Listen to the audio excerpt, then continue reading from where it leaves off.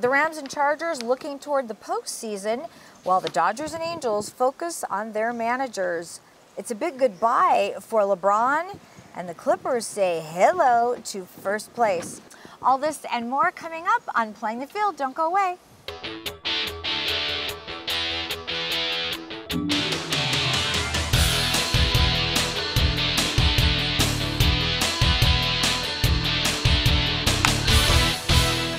Hello, and thanks for joining us today on Playing the Field. I'm Maria Serrao. And I'm Will Lapardis. We're here at the beautiful Staples Center, of course. I feel like we are almost back into basketball mode after that very long World Series this year. And of course, football's been exciting, so much to get to in today's show. Big fall and winter now in LA sports. Yeah, it is, right? Except that outside, it's never really winter here, but No. you know, we have to bring it inside to make it a little more. The weather outside is never frightful. It's not, but you're going to be going to frightful weather, yes? I hope to see some of it. It's all over the place now, but yeah. Going back to Oklahoma. Very nice. Where my Oklahoma Sooners have made the college football playoffs, so that's all I really. All I want under my tree is 2 more victories. That's all you want to. Yeah. That's all you care about. All right. And speaking of victories, you know, in football, in the NFL, of course, our Rams and Chargers both doing very well, both really looking for playoff berths this year. And it looks like they're going. Now, the Rams, they had a big game the other night. They didn't do too well against the Chicago Bears. Nope. But you know what? I think if one of those games is going to happen, because we really see it every year, I think one game, you have a really bad game. I think that was just their really bad game. Hopefully, yeah. Yeah. Unfortunately, their losses have come to like the top teams. Yes. So maybe hopefully they have what it takes to get over those top teams, but they haven't yet. I hope so. I mean, the Saints, they did beat Kansas City, but they lost to the Saints. But now the Saints have been on a bit of a skid themselves, and we had a very strange weekend last weekend, but the Chargers did win. Now, the Chargers doing very well, but they're in the same division as Kansas City, who is lighting everybody on fire. Right, so Chargers kind of have to keep winning. They can't be comfortable, but they look to be in the AFC playoffs. That's right. If they just keep up what they're doing. They have to keep up what they're doing, you know. And I had a chance this past week to visit with the Chargers. One of my very favorite stories every year is the NFL initiative, My Cause, My Cleats. And that's where all the players get to put their very favorite charities or organizations that they support on their cleats. And as you're seeing right now on some of the shots that we took, very near and dear charities that are near and dear to the players' hearts. And it's heartwarming, it's a feel-good story, but it really shows how much things outside of football mean to these players, you know? Yeah, it's always great when we see our pro athletes stepping in and on days off when they probably want to rest. Right, they don't. Go do something wonderful for other people. I love that. Absolutely, I do as well. So let's catch up with some of the Chargers and find out what their favorite charities are and why. My charity, actually, well, this year I'm doing sickle cell awareness. Last year I did autism. So basically sickle cell is for one of my good friends from high school that I grew up with. He was diagnosed with sickle cell when he was young and stuff. And I just see him, you know, throughout all the years how he's been struggling with it, but also bouncing back and, you know, getting better with it and all. So I just wanted to do something special for him this year. It's great because that's something that a lot of people don't know about, and you really can bring the awareness out, having the platform that you do. Yeah, definitely. I mean, and that's what you use it for. You use your opportunities, you know, to help out others, and I feel like, you know, that's my helping hand. That's why I'm on this earth, is to give back and to use my platform for a better cause. You guys are so focused on football all the time. Do you feel like this kind of maybe brings things back down to earth sometimes when you focus on an initiative like this? Yeah, definitely. It keeps you humble all the time, especially when you think about those that need it most. And I feel like, you know, that's where I think I'm more poised at, is when I think about others, and it keeps me humble, you know, and everything like that. Now, did you design the cleat at all, or? Actually, my little brother designed it. Yeah, he's an artist. He's in school for media arts and animation, so this is what he do. He draw. So, you know, I wanted to give him the opportunity to do that as well. And how are you loving it? I'm liking it, actually. I'm trying to figure out which cleat I'm gonna wear. Right now, I'm liking this shoe. So they both good looking, but I feel like, you know, it's an awesome cause. It's an awesome opportunity to go out there and you know, show my cleats to the world. Will you keep your cleats or auction them off or give them away? Well, so even though I got 2 cleats, so I'm gonna wear one and I'm gonna auction the other one, but the ones that I'm gonna wear is gonna be the one I give to my friend. You know, just to be able to raise awareness for diabetes, you know, it's something that's been going on within my family for a while. And, you know, it's very near and dear to my heart and my family's heart, so that's why I chose it. Tell us about your cleats, and did you design them, or how did it work? So I work with this dude. His name is Blake from Beach Street Shoes here in Orange County. He made these awesome cleats for me. Shout out to him. These are wonderful. Can't wait to rock them. This is such an important initiative, and regardless, you spend all of your time playing football and focusing on it. Do you feel like this kind of brings everyone back down to earth for a minute? Definitely. Just it gives guys a sense of style. To be out there and go out there and express how they feel about a certain, foundation or charity or whatever it is they have going on. So it brings a level of comedy down to people, and it allows them to be them. And then now, what will you do with your cleats? Will you auction them off, keep them, give them away? Might donate them. I haven't really decided yet. I'm going to talk more with my agent, my parents, see what they want to do with them, but still thinking about it. My rookie year, my mother was diagnosed with breast cancer. And a year later, she was pronounced breast cancer free. And my aunties and a couple other females in my family have been affected by breast cancer. And Susan G. Coleman, my marketing team, reached out to them my rookie year. And ever since then, I've been doing stuff with them. So that's what I'm doing this year. It's so inspiring because you have a personal story, and your mom's doing great now, yes? Yes, ma'am. She's doing awesome. She actually be at the game. She's healthy. She's up. She's still working, vibrant as ever, and it's a good thing. Do you feel like because you guys get this opportunity once a year to do this, that it sort of brings everybody kind of back down to earth and what's really important? Yeah, no doubt about it. It just goes and shows that this is more than a game. We're all human. We go through stuff. Our family goes through stuff. It's not all glitz and glamour, but the stage that we have, we get to bring awareness and stuff, and if we can do this and bring awareness to things such as this, breast cancer will be mental health or whatever guys are represented in their foundations or just something that they feel strongly and believe in, I think that can change lives. Okay, so you have your shoes now. Will you keep your shoes, donate them, give them away? I'm going to actually donate them after this game. I have a lot of cleats that I need to donate at the end of the year, but these specifically to a breast cancer survivor I'm going to actually donate to. Yeah. Is it somebody specific? Nobody specific. I'm going to do a little raffle draw. My marketing team's going to help me with that, but yeah, these for sure are going to be donated. And who designed these? Marcus Rivera, Souls by Air on Instagram from Miami, Florida. He does all my cleats. He's a really good dude, good person, but his work is second to none. Scott, first tell us about your charity that will be on your cleats on Sunday. So I chose the Lymphoma and Leukemia Research Foundation because my brother was diagnosed with non-Hodgkin's lymphoma in 2014. So, he is still playing ball, but he doesn't get to do the My Cause, My Cleats this year, so I decided to do it in honor of him. It's interesting because this sort of gives you guys a platform where you can get information out about charities, and do you feel like it kind of grounds all of you in a different way?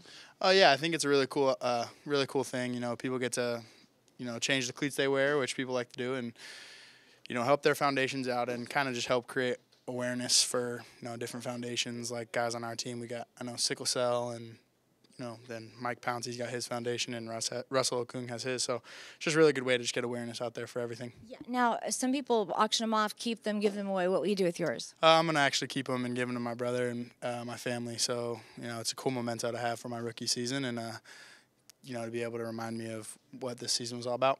You never realize that you can brand something on your cleat and just bring more awareness to it. I think it's a great thing that the NFL is doing, just another opportunity for people to see, that we are in a community. We do care about the youth, and we do want this sport to continue at a high level like it is, you know what I mean? So, like I said, it says a lot about the players in the NFL today, the NFL as a whole, and I think it's a great thing.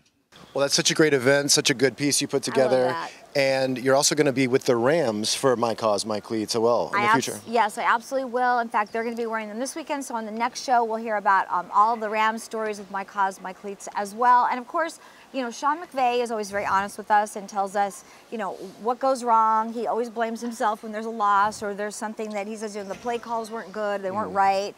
And so we always love to hear from Sean. So let's take a look. What I love about our team is how resilient they were to continue to fight after we put ourselves in a hole from self-inflicted wounds. And we got to be able to figure this out and figure it out fast, because these last couple weeks we're doing things that are totally uncharacteristic of what good football teams do, what we've done through the first handful of games this season. But the only thing we know how to do is go back to work, look at ourselves. Everybody's got a hand in this, and we got to get it figured out fast. You know, that's something that we've got to get figured out. Got to get figured out in a hurry. You know, and it's guys that are making decisions that, you know, typically we haven't seen. It's guys that are making mistakes that we typically haven't seen. But however you cut it, we're all in this together. We've all got to do better. And, you know, it starts with me, but, you know, we got to figure it out. And, you know, that's all I know how to do is go back to work as hard as we possibly can to figure out the solutions and get better for next week. But this wasn't good enough. And, you know, it's a tough pill to swallow. There's some things where we're taking negative plays on early downs as a result of not executing. When you put yourself behind the sticks, when we take some of the penalties that we're taking, it's tough to overcome those against a good defense, a good front like they have. And those are things that we just can't do. And we got to get it fixed, and we got to figure it out. And, you know, like I've said, you know, I got to do better, but, you know, I'm going to, you know, work as hard as I can to get this thing figured out. And I know everybody in that locker room feels the same way. How concerned are you about Todd Gurley's knee? You know, based on just the information that I'm getting and just talking to Todd, I wouldn't say that I'm concerned. I think we want to be really smart about that. And the thing that's great about Todd is he's very decisive, and he's a great communicator with regards to how he's feeling. And I think he understands his body better than anybody else. I don't get the sense that he's concerned, but we want to be smart about this. And if it's feeling like something where he's not going to be able to be the Todd Gurley that we're accustomed to seeing just based on the way that thing's feeling, the smart thing for him, number one, and for our football team is to be able to rest him and get him back, you know, as quickly as possible whenever that is that our next game after the Niners will be. Do you expect that Todd will be available for the playoff game whenever that is, or is it going to be a week-to-week, day-to-day? Yeah, I mean, I certainly, you know, I would think so, Gary, but, you know, if you said a couple weeks ago that we would have to hold him out for the last 2 weeks, probably would have been surprised about that. But based on the information that we're getting, there isn't any reason for us to press the panic button or think that he won't be available. But it is important for us to get him back to full speed and to, you know, the health that he feels like he can go compete at. And we're not doing anything to put him at risk, and he's not doing anything for the longevity of his career. Well, Coach McVay always has a lot to say after a game. He's got a lot up there in that noggin of his about football, so he lets us know about it. You know, between him and Wade Phillips, I have to tell you, it is so much fun to go to practice and listen to them because they're football geniuses at this point. Come on. Yeah, he's got the football Jones, and he does. I think that's all he processes. That's right. But that's good if you in your head coach. Yes. Just eat, sleep football. He does. And talk. He does. I remember last year somebody had asked him a question about pop culture, and he kind of looked at us like, I don't know what you're talking about, and it wasn't like in a rude way. He's always thinking about football, so I like that in head coach. That's why the whole NFL wants the next Sean McVay. They do. They want somebody who's only, you know, on the football on the mind all the time. That's it, 24/7. All right, that's true. Now, I know the World Series just ended like 5 minutes ago, but we have actual baseball news here in LA, Will. Really? We do. Wow. Dave Roberts, he's re-signed now for 4 years, so great move by the front office. Right. Because we love Dave. And the Angels, after 19 years of Mike Sosha, had to hire a new manager. And he is in the Dodger family a little bit. He a few years ago. Brad Ausmus is now the manager at the Angels. So that's kind of exciting. I like when I actually know the manager that's coming on. And it's such a long time with the same manager. Right. Obviously, he brought a World Series championship to Anaheim. And now a new era begins. It'll be interesting to see what moves he makes, and yes. I mean, if he can cultivate that star power that's kind of been happening down in Anaheim. Well, it's true, and you know, it's interesting because when you think about it, I mean, you know, I'm sure all of his coaches are going to change. A lot of things are going to change. Having a new manager there, so it's going to be fun to see. And of course, I'm sure he's thrilled to be working with Mike Trout and you know, Albert, and it's just like you said, a whole new era in Anaheim. That's for sure. Yeah, he's got a nice roster to pick up and begin that era with. That's right. You know, and to touch upon Dave Roberts for a minute, you know, you want to talk about, we talk about Moneyball a lot, and I really want the fans to understand something. This is the new MLB. The new MLB means that it's about sabermetrics, it's about information, and it's about using your gut, but I don't think they've actually married those two together yet in an exact formula. It's not an exact science. I think you're right. Yeah, it's not an exact science, but I think they feel it's as close as they can get to one. It's close. And with money, you mentioned Moneyball, and and money being the key there. Right. They really want to use probability and odds and mathematics as close as they can because it has gotten them. the Dodgers has gotten them to the World Series 2 years in a row. But it hasn't gotten them the W in the World Series yet. And I don't know if that's if we can blame the math or the cybermetrics on the World Series loss. But I think, yeah, you are correct that the front office orchestrates the moves a lot more than Coach Roberts does. Right, so I just want people to understand that having Dave Roberts for the 4 years is like a great thing. He's a great manager. Yeah. We love him, players love him, front office loves him. So please just understand that there's a whole bunch of moving parts when you're playing baseball, from playing the game to the front office to the managers to everybody else. And so Dave is our guy. Congrats, Dave. You deserve the 4 years, and I love you. So I'm happy to see you back there. I agree. We're glad to have him back. Absolutely. So I feel better now that I've brought that out a little bit. Hopefully fans do know that, because he is the face of all the decision making. Right. But he's not the source of all the decision making. That's what you're trying to say. Very good point. Very good point. All right, well, we are here in Staples Center. This is a Clipper game tonight, and when we come back, it's going to be all about basketball, so don't go away.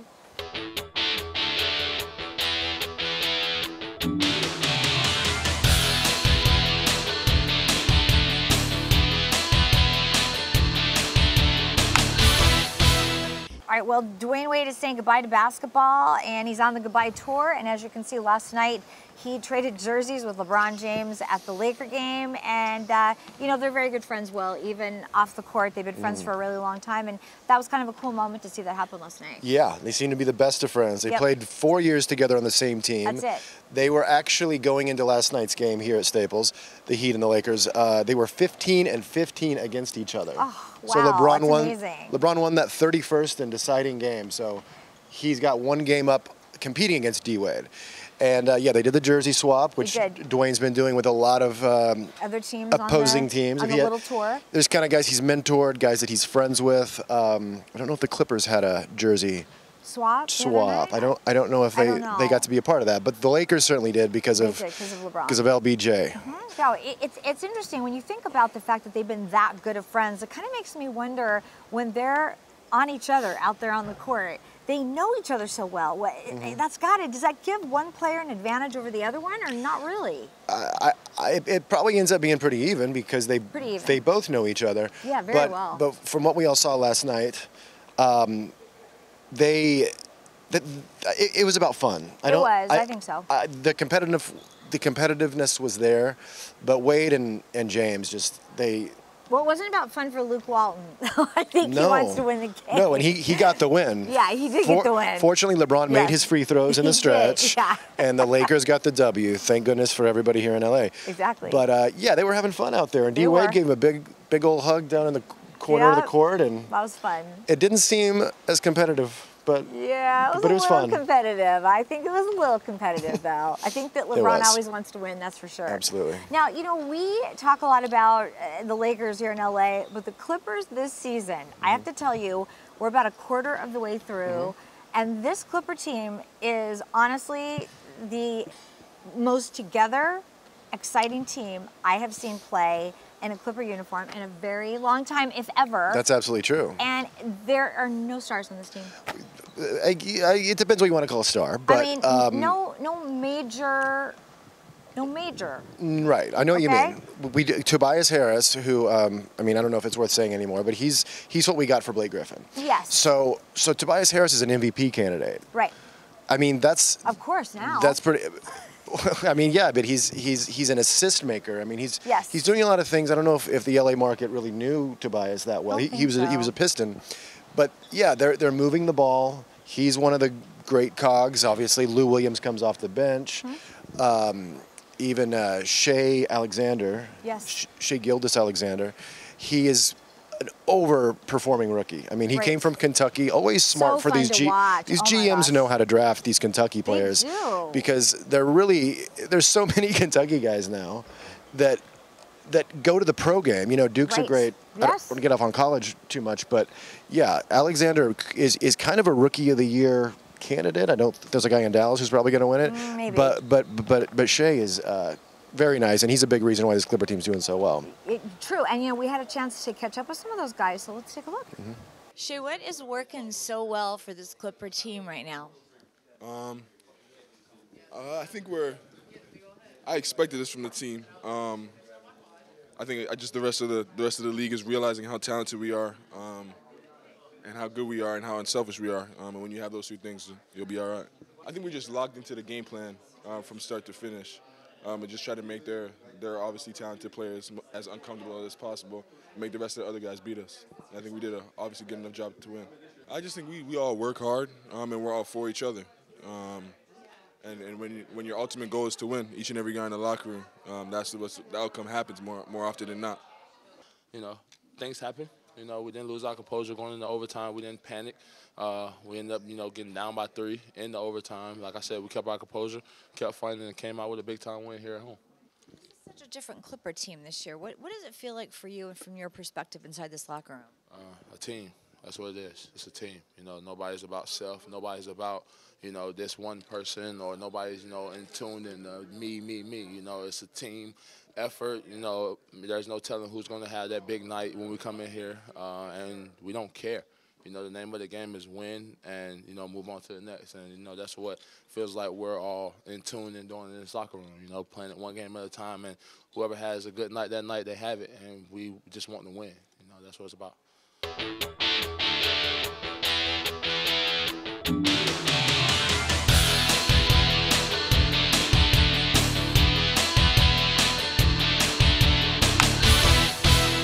And now I'm playing the field. We are introducing a new segment called Leading in LA. That's right.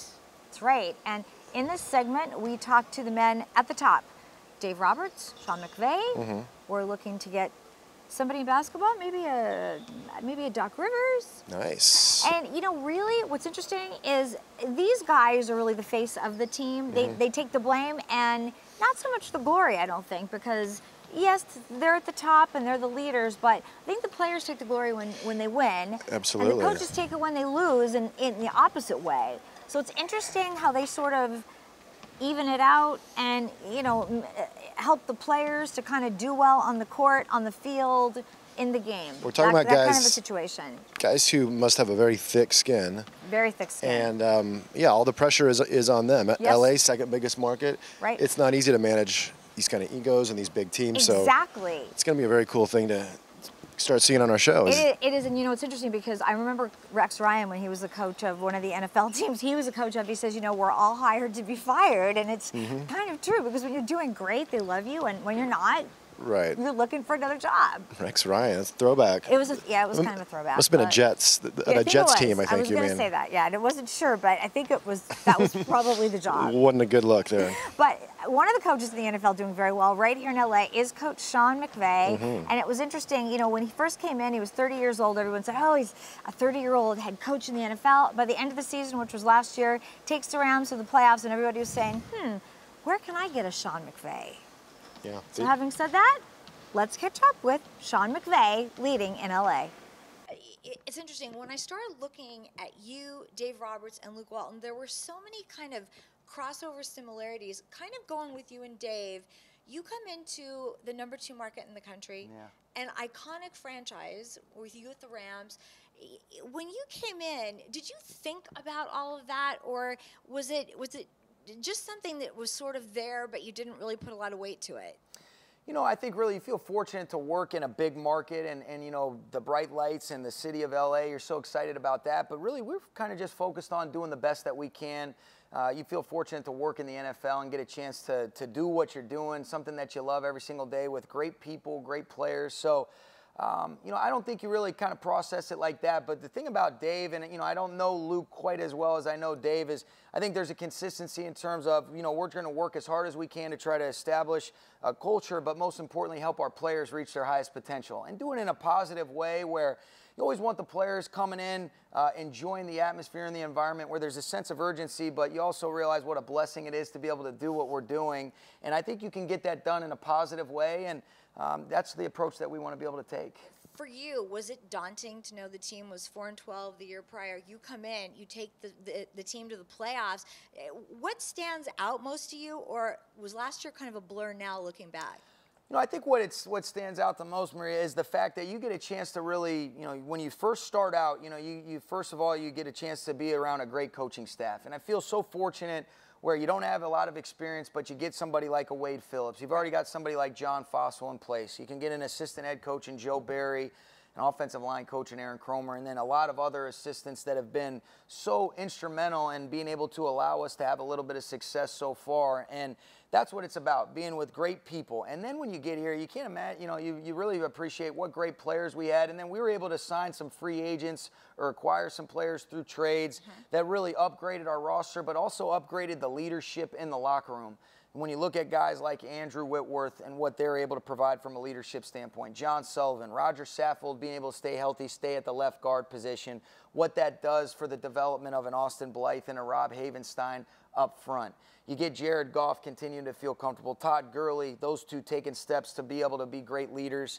Guys like Robert Woods. You draft players like a Cooper Kupp. And then when you get over on defense, you have guys that, were already in place in an Aaron Donald. LaMarcus Joyner's a phenomenal safety. So I think it's been a combination of getting the right kinds of guys in the building over the last couple years, but then also having some really special young players that are continuing to develop and really become special leaders as well. And that's what it's about, all about the people you're around. Sounds like they're making your job too easy, Sean. They are, they are. And really, I think there's the one thing you appreciate more than anything, though, is that in a lot of instances, it can be overwhelming when you get so fortunate to get into a role, and especially when you just don't have the amount of experience that a lot of guys do have when they get into it. And I'm not afraid to admit that, but what you also feel really fortunate about is that you've got people that have more experience that you can lean on so that we can help try to figure out what are the best solutions and what are the best ways to handle different circumstances and situations for our team. And it might not be for everybody, but we truly try to make sure that everybody's inclusive and included in what we try to do and provide a why for our players. And I think that helps create the understanding, and really we talk about the clarity from a communication standpoint. And when everybody's on the same page, I think that can help us be able to sustain a certain level of success and going in the same direction. Prior to you getting here, the one thing that all the players said the year before was, we have to change the culture, which kind of seems like a big thing. Yeah. What did that mean to you? Because clearly it changed.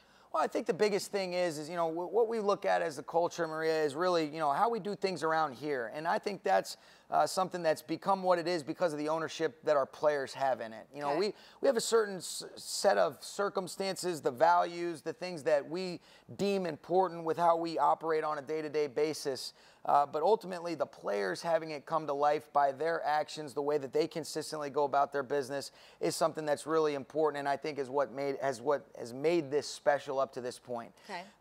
And we try to do things, and collaborate, and that's coaches and players alike. But it's okay. What do we want to stand for? What are the core things that we believe from a football philosophy standpoint, from a standard and expectation standpoint with how we go about our day? And we believe that we can get those things done, but still enjoy that process along the way. And I think the consistency and the standards that everybody's held to the certain set of circumstances and standards enables us to really, be consistent in that approach. And I think there's a respect factor where whether you're an Aaron Donald, a Todd Gurley, a Jared Goff, or whether you're a guy that is on the practice squad, the certain rules that we have, nobody's above that, and I think they respect that, and we're not above being coached as coaches either. And I think that's important for our players to feel that shared accountability, that shared coachability that everybody has creates an atmosphere that's conducive for growth and everybody working in the same direction.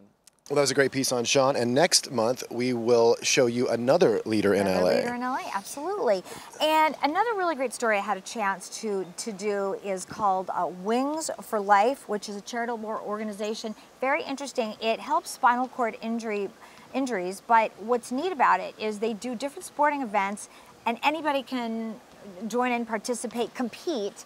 And they had kind of a scavenger hunt, which was really interesting because it was many sports that they were sort of doing all day long in different areas. So I met them at one of the events, and always great to meet new people and see what people are doing. Yeah, that was wonderful to see. It was fun. Another great cause you exposing for us. Listen, you know what? We have to get out there and get all the good stories, that's for sure. Hey, another great story is our very good friend Andy Bernstein, who of course is one of the best photographers in the world. He put a book out called The Mamba Mentality, and we're showing you a picture of it right now. It's on sale. It's a great book, and we are going to catch up with Andy on the next show. I can't wait. He's the best. He is the best. All right, and you know what? If you want to watch Playing the Field like all the time because you love us so much, you can do that 24/7 at playingthefieldtv.com. Thanks so much for joining us today and watching. I'm Maria Serrao. I'm Will Lapardis. We'll see you next time.